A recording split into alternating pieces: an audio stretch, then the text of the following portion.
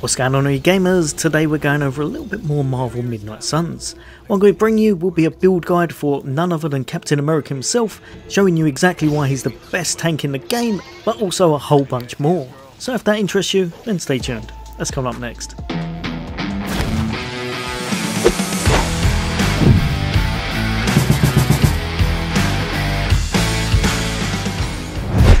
Welcome back everybody. Today we're jumping into Marvel Midnight Suns with a build for Captain America.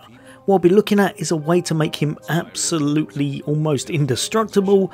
You're going to have a lot of fun, he's going to hold all of the aggro for your team and just make those battles much easier. Now, as always, if you enjoy the content and if you'd like to see more from me, then why not hit that subscribe and bell icon.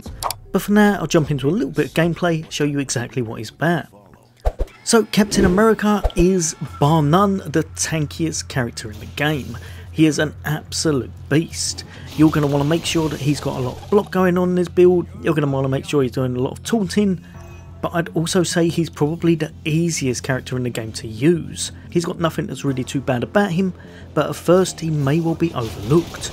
But from the video in the background you can tell he's not only just able to kind of tank anything, he's also able to smash a lot of things' health down very well, mainly through his counter attacks. He's got a few cards about him that I would say make him very possibly one of the best characters in the game.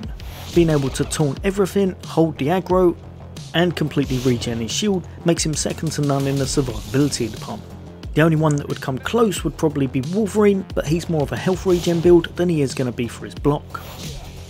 Right, so jumping over to the man himself, these are going to be the cards you want. They are 100% in my opinion the best you can get.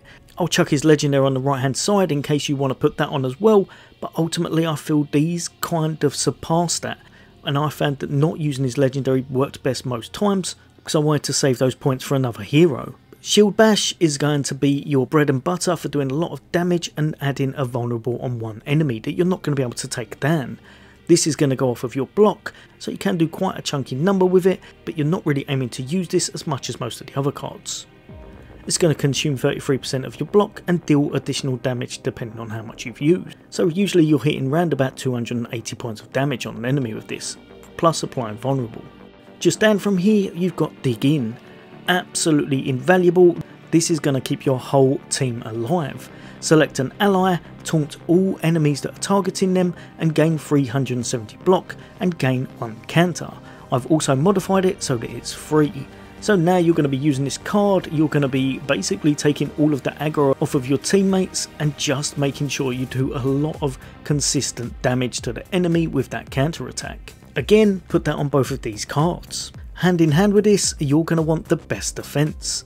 This you're going to want to use first if you can, as it's going to give you block equal to the damage dealt for 2 turns. It's also going to draw 2 of his cards, and we've modified it to give us a counter again, meaning that once we've got this guy going, he's not going to run out of counter attack, he's going to absolutely pummel people to pieces, and every time he does it, he's also going to be getting his block back. The only time you have to worry about this character is if he's got some kind of a wound or bleeding effect going on that dwindles down his actual health. So try and put someone in your team that can heal up and cure, and this guy will be the linchpin of any team. Lastly, I found that chucking on 2 shield bounces worked absolutely amazing, and then I'm going to give them both increased area of effect. Not only do these do quite a nice bit of damage to each enemy you're throwing them at, it takes out the lower health enemies, and obviously it applies taunt to everything, which is what we're going for. And the icing on the cake, it applies 1 week. I think that all of these together make him one of the most powerful, I was going to say Avenger, one of the most powerful heroes in the game, and he allows the rest of your team to just crack on and do whatever they need to do, because everything's pretty much going to be focusing him. His passive all day, begin combat with a certain amount of block and gain a little bit of block each turn, again making him even more survivable. Like I said, grab him a healer with a bit of cure and this is going to make your team golden. Last but definitely not least, as soon as you can you'll want to invest in your upgrades for your forge, get yourself some combat items. A few of these make him even more game breaking. For example, this one just here, Evil Eye Totem. Select a hero, apply 2 mark to all enemies that are targeting them free. You're now going to have 2 turns of pretty much everything on the map being marked, and all you've got to do is take them out and have as many goes as you want in order to kind of clear content. It's a lot of fun. You can make this completely broken, and you could probably put quite a few other things on him, maybe things that apply bleed or healing, and they would be able to help him out massively as well. But Evil Eye Totem is probably going to be the best one you're after, and is going to make you get through anything in the game ridiculously easy. Well, you gamers, hopefully that's helped a few of you out. I'll be bringing out a lot more content from this game as I'm having an absolute blast. But as always, for all the latest and greatest gaming, take care. I'll see you on the next day.